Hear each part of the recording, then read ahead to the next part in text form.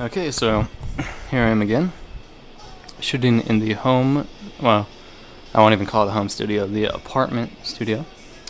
And this setup now takes up my whole living room because apartment living sucks and I really need to get a studio. But make do with what I got. So first, I now have a 9-foot wide seamless white roll of paper instead of the ghetto sheet that I was using, and some stands for it. So that's the first improvement. I'm still using one piece of towel board because I can't fit. Well, I can fit two, but I don't want to. That's just, I don't even really have a place to store this. So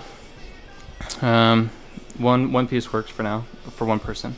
If you put more people on there, it would not work. Plus, this carpet sucks because somebody put a hole in it from their heel. Using a SB600 to blow out the background. It's kind of flagged here to keep the light from spilling back. Using the CyberSync transmitter from Buff. I was using this alien bee to blow out the background, but it was just kicking too much light back. It's even on the lowest power setting, it was just kicking too much light back. So I just turned it off, and that SB600 worked fine over there. For the main lights, I'm using the Apollo softbox from Westcott, the 27-inch, which I love. I really want to get the 50.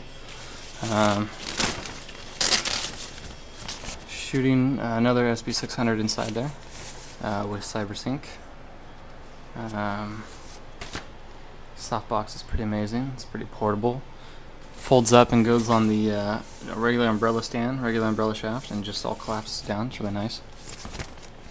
Highly recommend it. It has a recessed front, which is really nice too. Shooting tethered with my new MacBook Pro. Woo! And hooked up to the 27-inch here.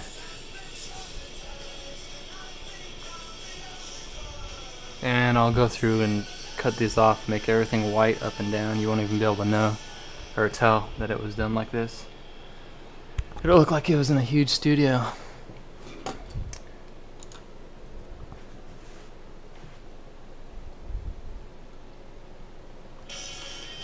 So that's